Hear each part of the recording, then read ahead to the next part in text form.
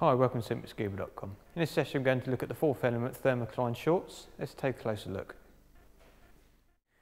The Thermocline material itself is a lined outer, which just helps prevent moisture to come back through to the inner, and on the inside got a nice fleece material which just helps trap the air, giving you its thermal properties.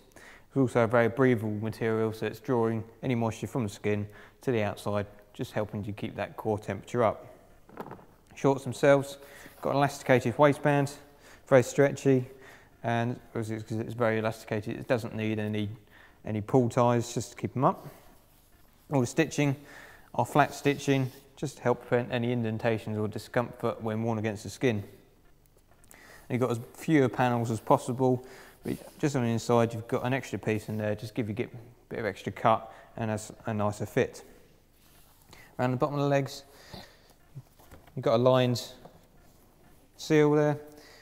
The lining just gives it an extra bit of comfort, but also just prevents these ends from fraying. The Thermocline material is also neutrally buoyant, so it's not going to need any extra weight when you're diving. It makes a great base layer underneath an existing padded undersuit for a membrane, or also by itself under a neoprene dry suit.